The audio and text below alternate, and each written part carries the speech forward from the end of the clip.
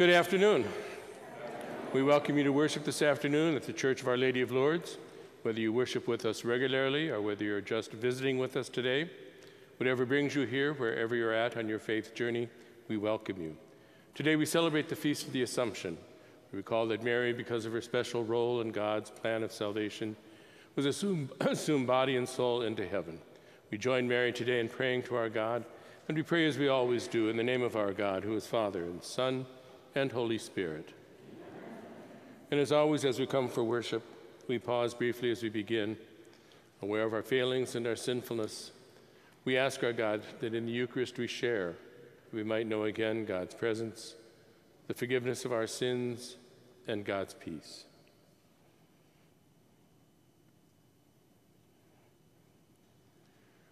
Lord Jesus, you are the Son of God and the Son of Mary, and so we pray, Lord, have mercy. Lord Jesus, you are Word made flesh and splendor of the Father, and so we pray, Christ, have mercy. Lord Jesus, you are the Good Shepherd who leads us all into everlasting life, and so we pray, Lord, have mercy. May Almighty God have mercy on us, forgive us our sinfulness, and bring us all to life everlasting. And as we gather today, let us give our God praise as we sing our God's hymn of glory.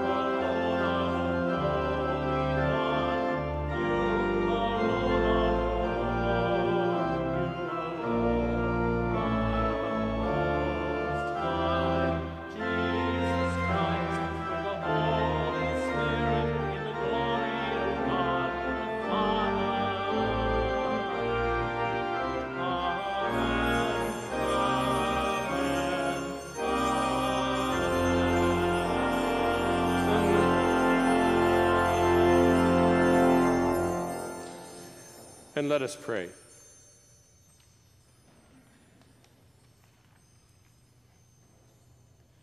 Almighty and ever-living God, you assumed the Immaculate Virgin Mary, the mother of your Son, body and soul into heavenly glory. Grant, we pray, that always attentive to the things that are above, we may merit to be sharers in her glory. We ask this through Christ our Lord. Amen.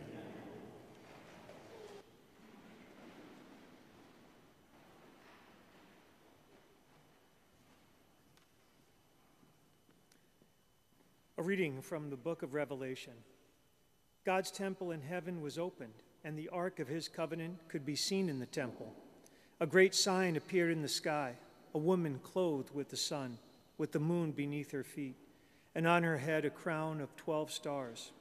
She was with child and wailed aloud in pain as she labored to give birth. Then another sign appeared in the sky. It was a huge red dragon with 7 heads and 10 horns, and on its heads were 7 diadems.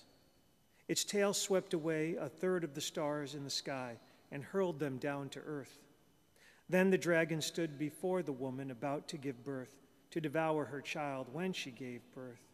So she gave birth to a son, a male child, destined to rule all the nations with an iron rod.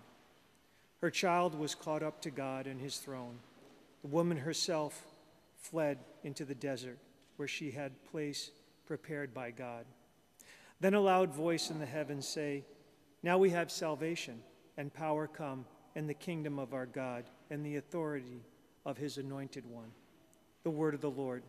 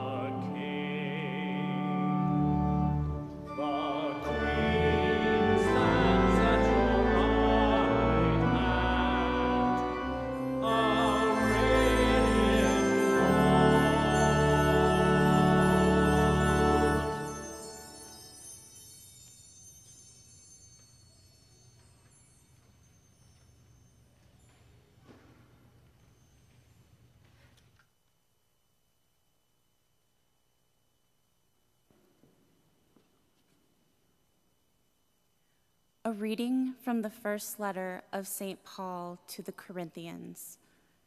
Brothers and sisters, Christ has been raised from the dead, the firstfruits of those who have fallen asleep. For since death came through man, the resurrection of the dead came also through man. For just as in Adam all die, so too in Christ shall all be brought to life, but each one in proper order.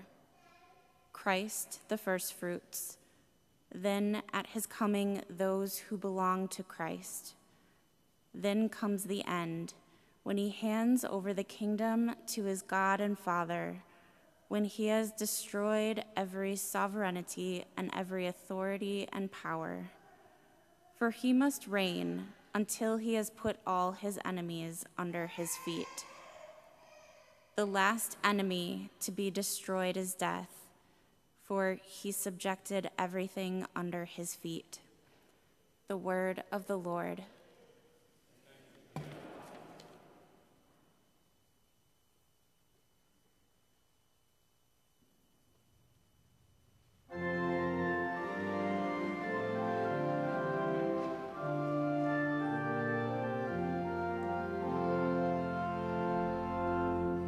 Hallelujah.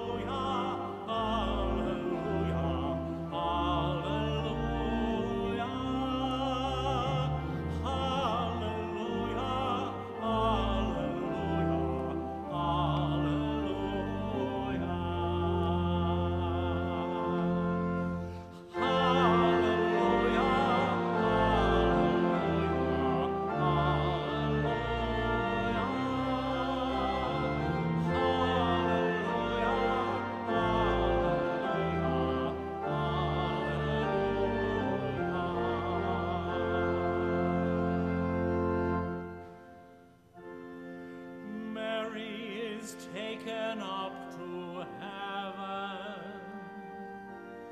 A chorus of angels exalts. Hallelujah, hallelujah, hallelujah, hallelujah, hallelujah.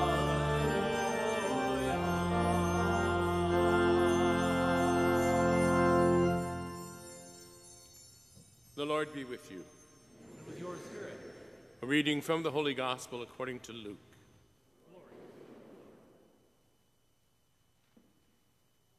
Mary set out and traveled to the hill country in haste, to a town of Judah, where she entered the house of Zechariah and greeted Elizabeth. When Elizabeth heard Mary's greeting, the infant leaped in her womb, and Elizabeth, filled with the Holy Spirit, cried out in a loud voice and said, "Blessed are you among women, and blessed is the fruit of your womb. And how does this happen to me, that the mother of my Lord should come to me? For at the moment the sound of your greeting reached my ears, the infant in my womb leaped for joy. Blessed are you who believed that what was spoken to you by the Lord would be fulfilled." And Mary said, "My soul proclaims the greatness of the Lord. My spirit rejoices in God, my Savior, for he has looked upon his lowly servant. From this day all generations will call me blessed. The Almighty has done great things for me, and holy is his name. He has mercy on those who fear him in every generation. He has shown the strength of his arm and has scattered the proud in their conceit. He has cast down the mighty from their thrones and has lifted up the lowly. He has filled the hungry with good things, and the rich he has sent away empty.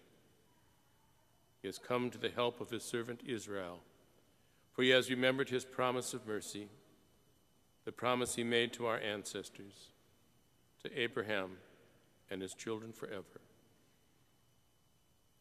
Mary remained with her about 3 months and then returned to her home. The Gospel of the Lord.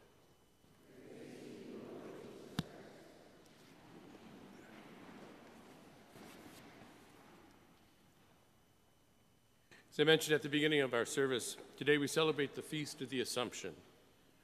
From the earliest centuries of our church, Christians have celebrated this Feast of Mary. Now, our knowledge of this feast comes to us from our tradition. The story of Mary's Assumption into heaven is not found in the Scriptures. Yet that doesn't diminish the value or the importance of this feast for us. I'd like to suggest that this feast reminds us of 2 very important beliefs in our Christian tradition. First, this feast reminds us that Mary now shares the fullness of life with God in heaven.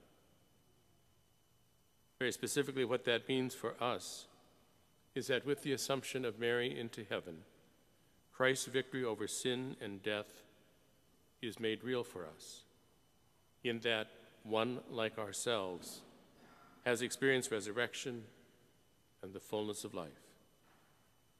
Today's feast then celebrates the beginning of the fulfillment of Christ's promise to all believers that they would have eternal life. Second, this feast speaks to us of the ultimate destiny of all believers, for it celebrates that which we profess each week in our creed, the resurrection of the body and life everlasting.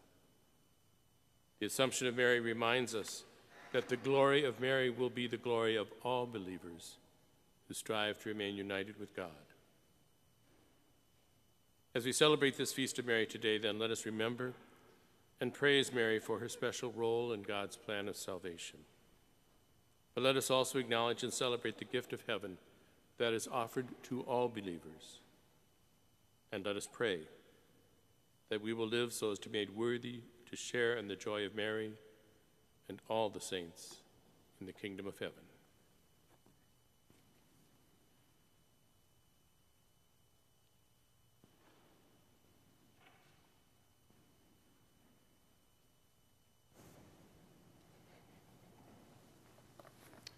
Let us stand now,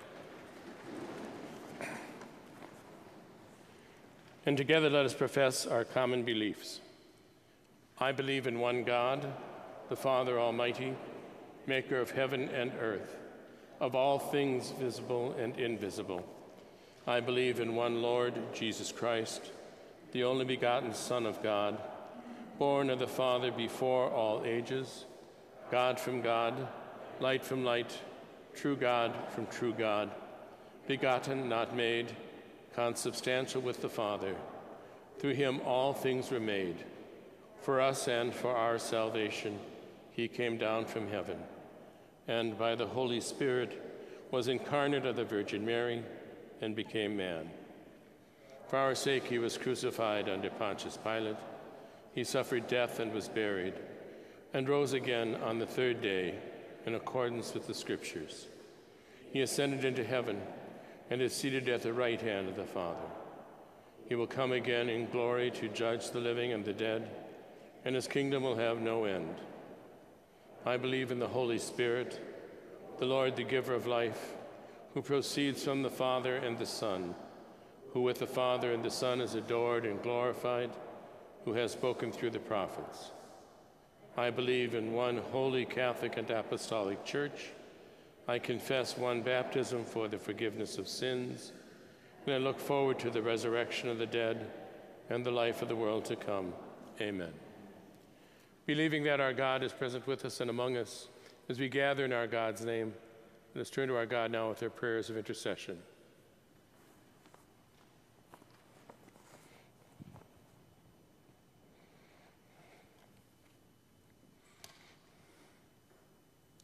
May Pope Francis and all priests serve the Lord as humbly as Mary did, so that they may bring all of God's holy church to salvation and glory in heaven. We pray to the Lord. Lord, hear our prayer. May Our Lady, who sang of God's power in raising up the lowly, stir up in all people a reverent love for all of God's children on earth. We pray to the Lord. As we celebrate the new Ark of the Covenant being raised up to heaven today, may all hearts recognize the gift of Christ in the Eucharist with reverence and joy. We pray to the Lord. May we all strive to surrender as fully to the will of God as our Blessed Mother. We pray to the Lord. May this feast of Mary's triumph be a blessing on all those who know sorrow and suffering as she did. We pray to the Lord. For all who have fallen asleep in Christ, especially Ralph Strangus, may they be crowned in glory and rejoice forever with Mary and all the saints in heaven. We pray to the Lord.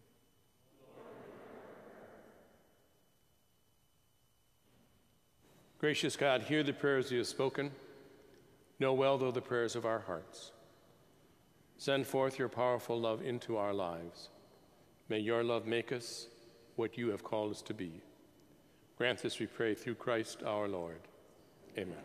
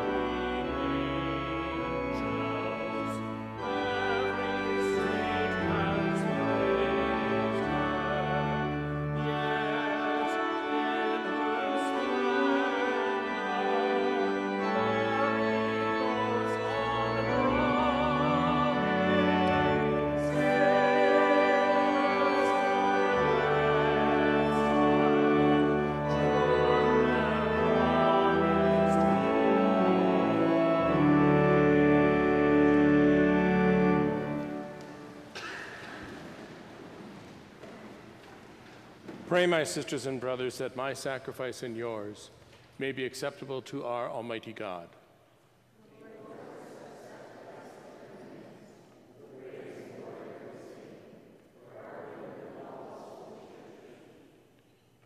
May this oblation, our tribute of homage, rise up to you, O Lord, and through the intercession of the most blessed Virgin Mary, whom you assumed into heaven, may our hearts aflame with the fire of love constantly long for you. We ask this through Christ our Lord. Amen.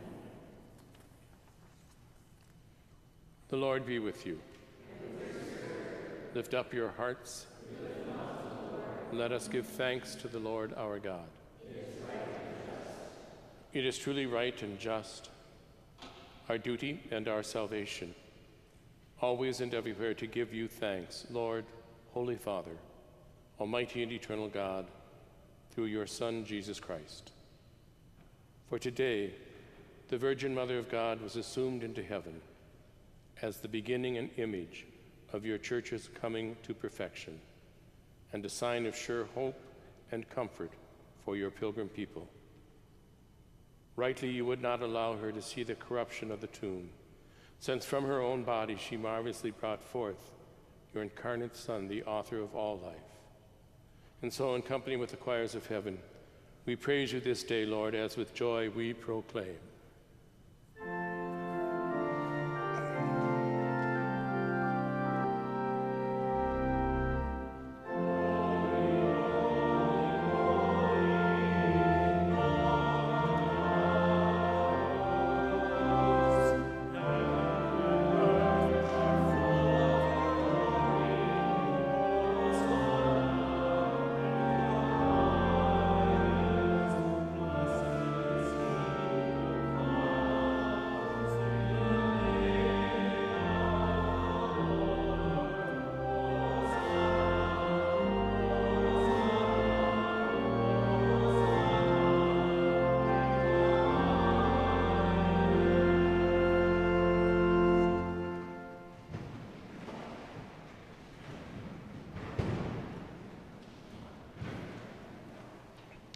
You are indeed holy, O Lord, the fount of all holiness.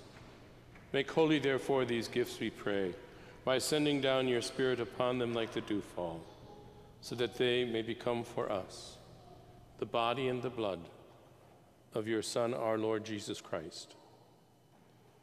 At the time he was betrayed and entered willingly into his passion, Jesus took bread and, giving thanks, broke it and gave it to his disciples, saying, "Take this, all of you, and eat of it, for this is my body, which will be given up for you."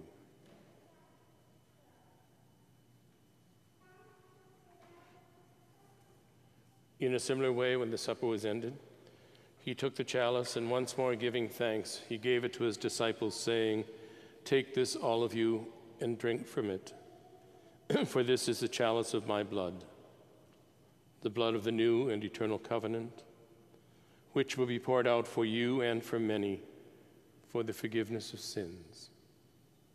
Do this in memory of me."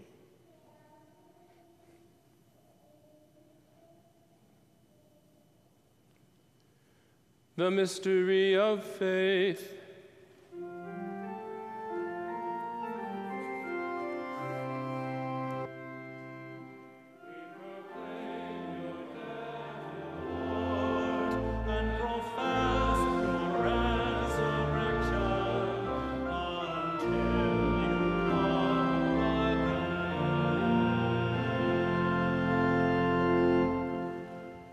Therefore, as we celebrate the memorial of Christ's death and resurrection, we offer to you, Father, the bread of life and the chalice of salvation, giving thanks that you have held us worthy to be in your presence and minister to you.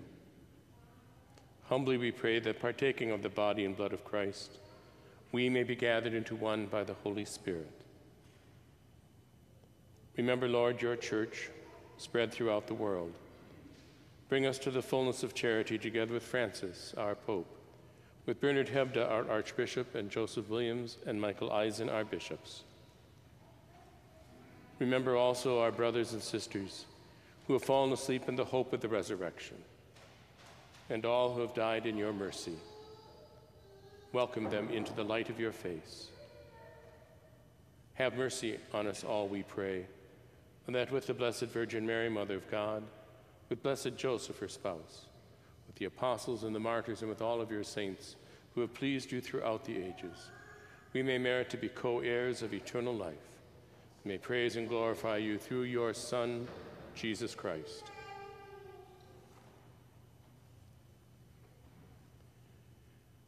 Through him and with him and in him, O God, Almighty Father, in the unity of the Holy Spirit, all glory and honor are yours forever and ever.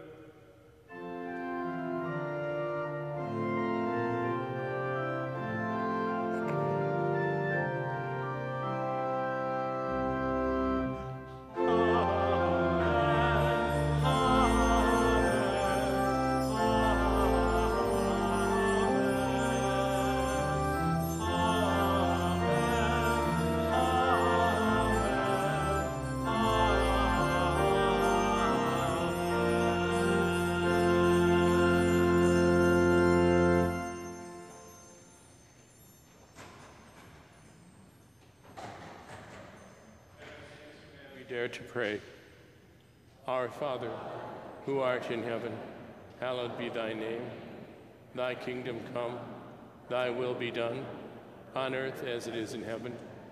Give us this day our daily bread, and forgive us our trespasses, as we forgive those who trespass against us.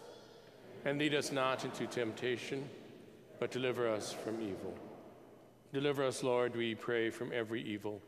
Graciously grant peace in our days, that by the help of your mercy we may be always free from sin and safe from all distress, as we await the blessed hope in the coming of our Savior, Jesus Christ. For the kingdom, the power, and the glory are yours, now and forever.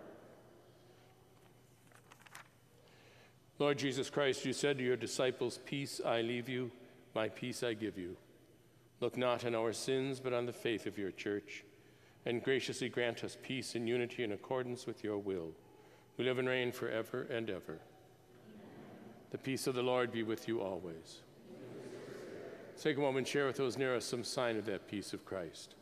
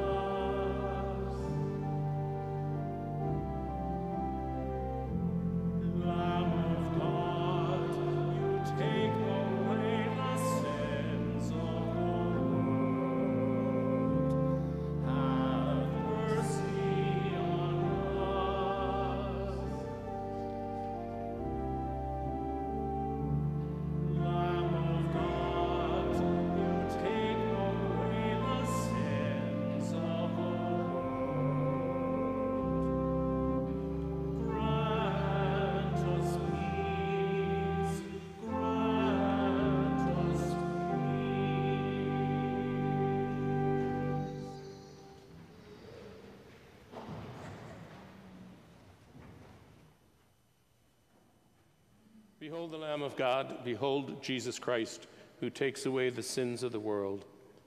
Blessed are those called to the supper of the Lamb.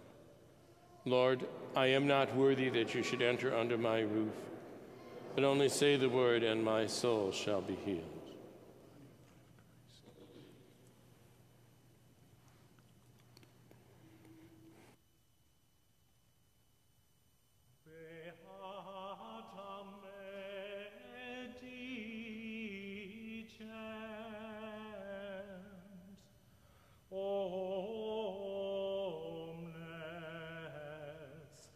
Generatio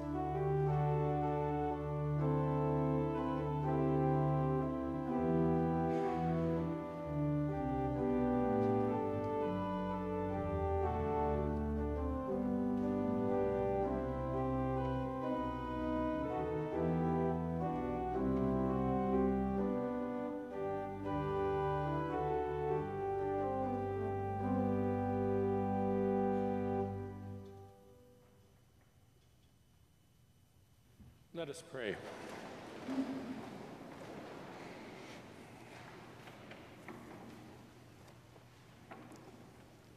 Having received this sacrament of salvation, we ask you to grant, O Lord, that through the intercession of the Blessed Virgin Mary, whom you assumed into heaven, we may be brought to the glory of the resurrection. We ask this through Christ our Lord. Amen. And the Lord be with you. And may Almighty God bless us, the Father, and the Son, and the Holy Spirit. Amen. Our Eucharist is ended. Let us go in peace.